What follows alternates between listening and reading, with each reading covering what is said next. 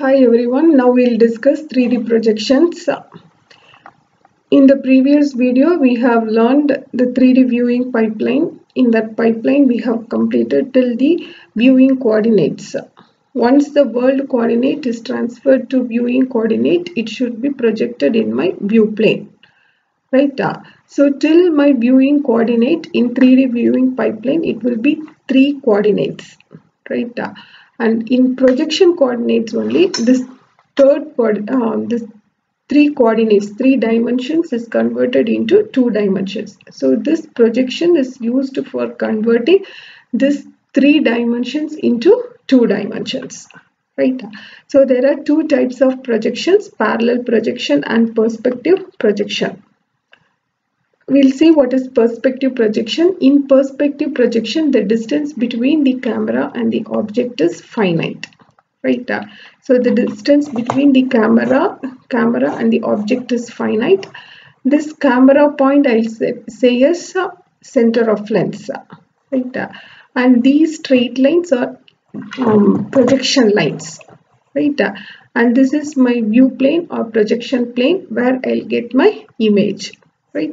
So from each vertex of the object, I have to draw straight lines passing through the view plane to the camera and to the center of my camera. Right?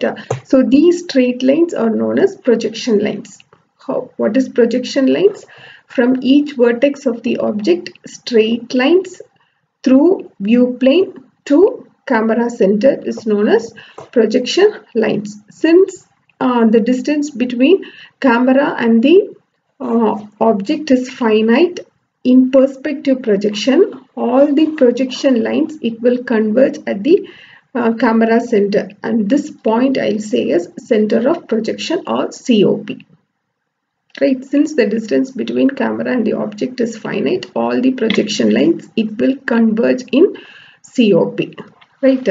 That is my perspective projection. That's what it is given here. And next is parallel projection. Right? In parallel projection, the distance between the camera and the object is infinite.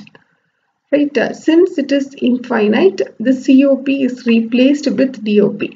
That is, I'll have this parallel lines. It won't converge in any point. So COP, that is center of projection, is replaced with direction of projection. That is my parallel projection. So the main difference between perspective and parallel projection is perspective, the distance between camera and the object is finite. Here in parallel projection, the distance between the camera and the object is infinite. Right? Next we can see the types of parallel projection. Right? So the first type is orthographic projection and second is oblique projection. What is orthographic projection? Right? So we'll see axonometric orthographic projections. Right? Suppose if I view any object, right, I can have front view, top view, side view. Right? I can view at one face. Right? Suppose if I want to view more than one face, I can go for this axonometric projection. This axonometric projection helps you to view more than one face of an object at a time. Right? Axonometric projection helps you to view more than one face of an object at a time. That is my axonometric projection. Right? The most this axonometric projection is divided into, again it is divided into 3 types. First is isometric, dimetric and trimetric. We'll see this isometric projection. In isometric projection, the angle between the 3 axes, it will be equal. That is, the angle between the 3 axes, it will be 120. So 120, 120, 120, totally I'll get as 360. Right? So isometric projection can be generated by aligning the view plane so that it intersects each coordinate axis in which the object is defined at the same distance from the origin. Right? So this isometric view of an cube, it is given here. Right? So the angle between the coordinate axis is 120 degree in isometric projection. Next, coming to oblique projection, right? In orthographic projection, the angle between the projection lines, and the view plane, it will be 90 degree. Right, orthographic projection, the angle between the projection lines and the view plane, it is 90 degree. But in oblique projection, it won't be 90 degree. Right. So again, this oblique projection is divided into two types: Cavalier projection and cabinet projection, depending upon the angle that it makes with the projection plane. Depending upon the angle between the projection lines and the projection plane, I can divide oblique projections into two types: Cavalier projection and cabinet projection. In Cavalier projection, the angle will be either 45 or 30. Right there. But in cabinet projection, it will be 63.4. Right, the angle between the direction of projection or the projection lines and the view plane will be 63.4.